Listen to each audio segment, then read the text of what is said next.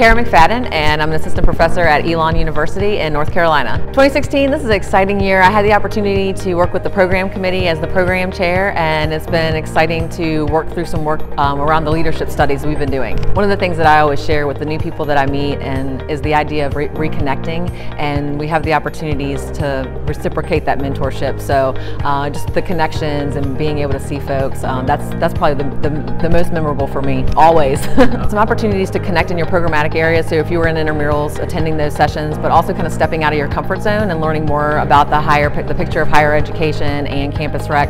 The other thing too, if you're looking at jobs and going to Bluefish, finding out information about committees you could join, and really kind of trying to connect with other folks that you may have met before that have related interests to you. Coming into the program committee, I was really interested in the educational content related to our core competencies and the strategic values, and we really wanted to be intentional with that work.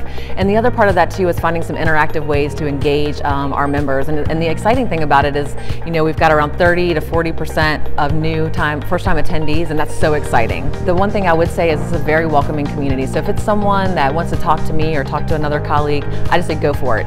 Go up to that person, introduce yourself, say hello, say why you're here, because we're willing to talk with you. And it helps also, again, with that connection, creating that connection to say, hey, well then maybe you should go talk to so-and-so. And so the network just becomes a little bit bigger for you.